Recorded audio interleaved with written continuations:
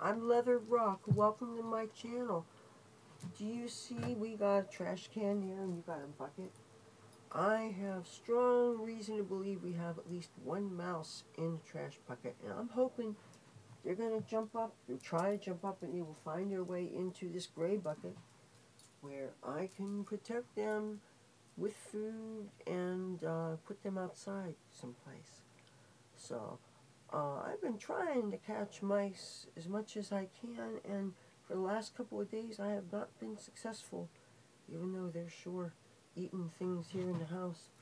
But you want to see, I mean, this is not attractive, it's just a trash can, but I really think we got something there. And the thing is, I noticed that they get scared when they hear human sounds and stuff, but then said they're real good at jumping from up to down, and they can only jump so high. That's why an empty high-sided bucket is really a good way to transport them to a safe place where you can release them. Just be sure to have food there with them.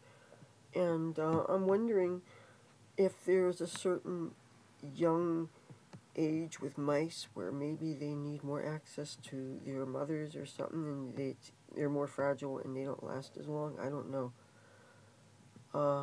But I'm going to hope that the trash bucket mouse gets in the bucket so that I can put the trash bucket back in the kitchen. I really don't want to have the ambiance of a giant trash bucket on my set.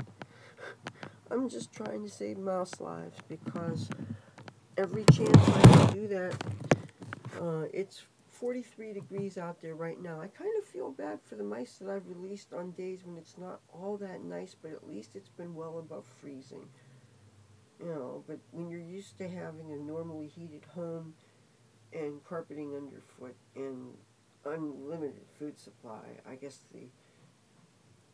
where I've set them, places like the sand dunes where they are a part of the ecosystem, but anything's better than being poisoned and glue trapped and treated badly the way some neighbors and some people treat them. I do believe that the mouse lives matter. Yes, I do. Okay, I will talk to you tomorrow. Bye.